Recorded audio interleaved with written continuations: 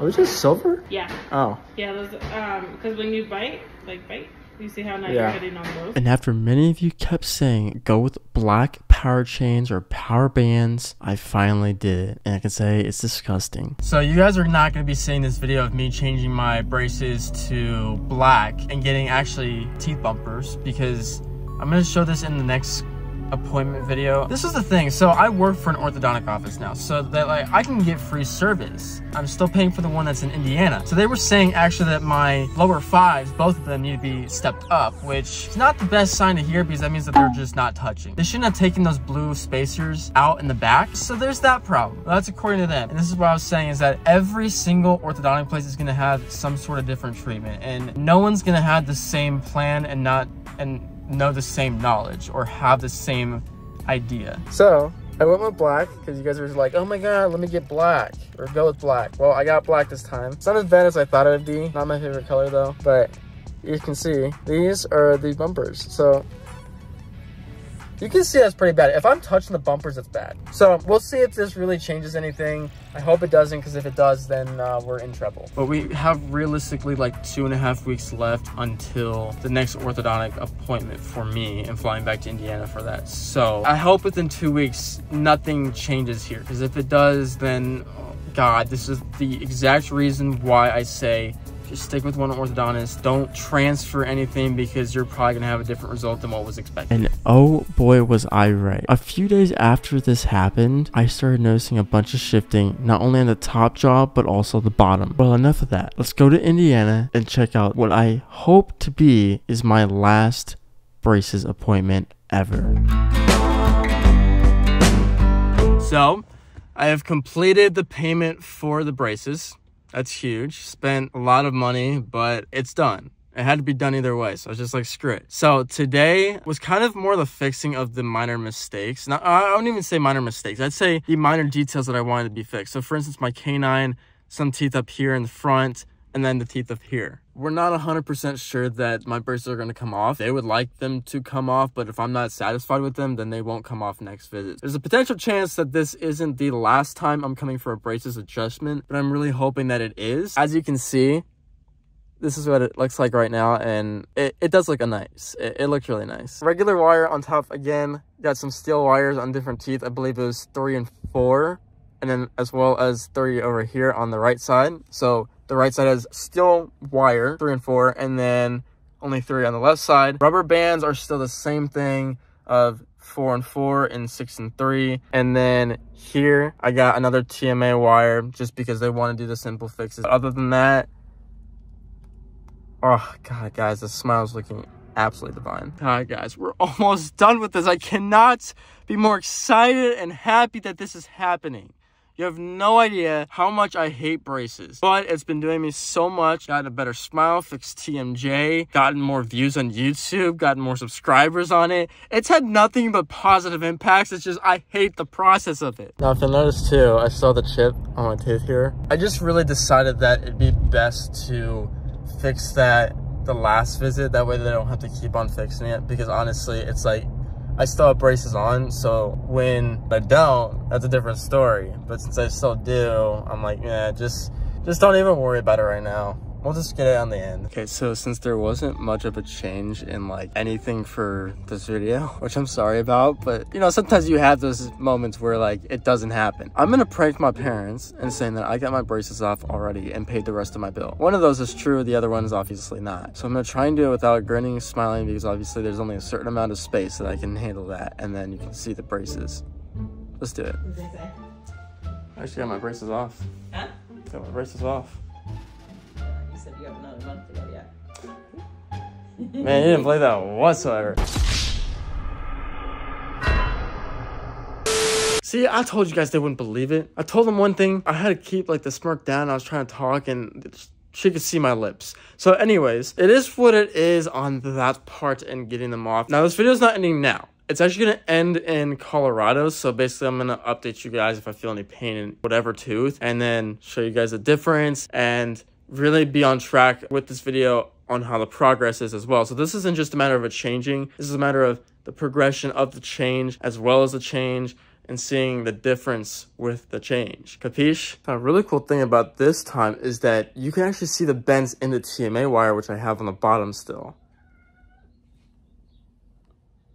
She wanted to say hi. And this is what gives your teeth the detailed corrections. So, if you're curious, that's what a TMA wire looks like. They're the most expensive wire orthodontists can place in your mouth, but for good reason, because they correct so much fine detail. Again, orthodontics works in the millimeters, and so does all dentistry, but specifically more so orthodontics. I'm very happy that they're doing such a great job with this stuff. Now, they are stepping up the lower 5s, which means my canines, because you can see they're not really touching that well. But the smile looks great. Bite's amazing. Team J's gone.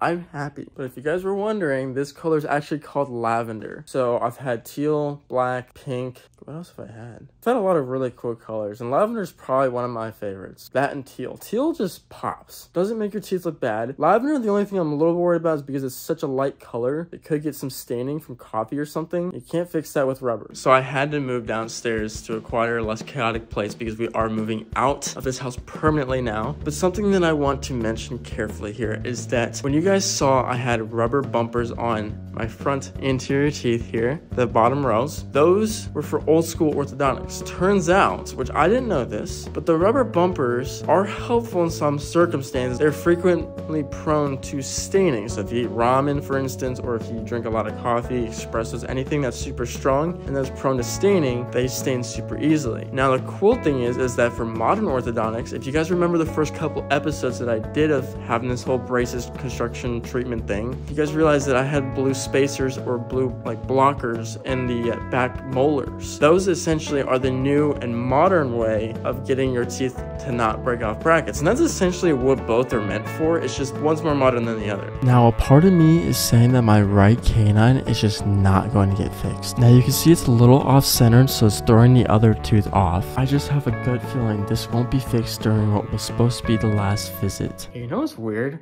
I just take a picture in a whole video of both the maxillary and the mandibular jaws, and they actually look really straight. The only thing is that I can literally feel the mesial part of this tooth right here, but I can't on the other one. But they look straight, like stupid straight. At least the maxillary does. The mandibular one is, I definitely think there could be some correction. Okay, so a couple hours have passed. Not great things were happening because it seems like this tooth here, my front tooth, the distal side, or the one that is actually facing more towards the back of my mouth rather than the front of my mouth, it seems like it's facing more lingual, which to me isn't good. But then on the bottom, it's kind of the same thing. So tomorrow I actually have yet another orthodontist appointment, and this time it's to make sure that this is correct, because I definitely want this month to be my absolute last month in braces. Now there's no hate that if it isn't, because I do want this to be perfect. So that's this thing that I keep mentioning in every video, keep asking questions, make sure that everything is as perfect as you want it to be, no matter how uncomfortable braces might be or how ugly braces might be. I don't know if I've said this, but my left side actually wasn't hitting correctly and it wasn't giving the correct bite, but it was just because of extra glue that was actually on the bracket. So we got that taken care of because all I had to do was shave some of the glue, and now I got a perfect bite. What they're also doing is stepping up lower 5s, which means the canine. So essentially I'm gonna have my bite be corrected just a tad bit more.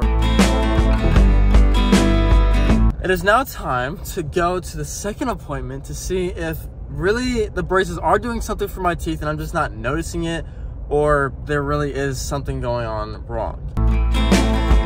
So I'm gonna be real honest, not much of a difference in terms of anything, except for the fact of underneath the power chains. Power chains underneath have different steel ties and different locations, just because he did agree that the distal part of my 10th tooth was facing more lingual, and then my canine on the bottom, my lower 5, was actually still pointing out that way. So in all hopes, I'm worried about the canine more than anything, and I'm hoping that after this month it is fully straight, and if it's not, then I guess we do go another month. It is what it is. So it's the next morning and I'm in a Chevy Tahoe right now. I actually love this car, but that's besides the point of this video. I want to give an update on how the teeth feel and how the teeth potentially look right now, even though looking is not going to be that well, so I could do it when I get home. So first things first, my teeth look amazing.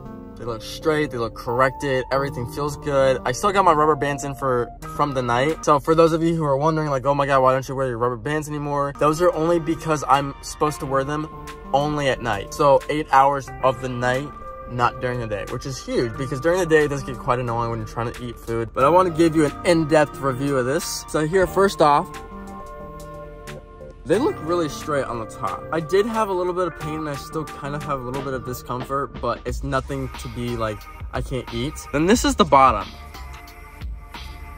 Everything is so straight. It feels good. I'm not complaining. I think the last thing is just to fix this tooth again, to like have the flow and the Bondo and stuff, and bam. But without further ado, I will see you guys in Colorado and give you another update if that's the case. As you can see, not every tooth is completely the same size, so this ultimately is throwing in distortion. I don't think you're going to be able to ever see this on camera, but this canine here is still having its distal side. It's still facing more lingual than what I feel like it should be. So let me know in the comments down below, do you think this should be my last month, or do you think I should really wait one more whole month just to fix this one tooth?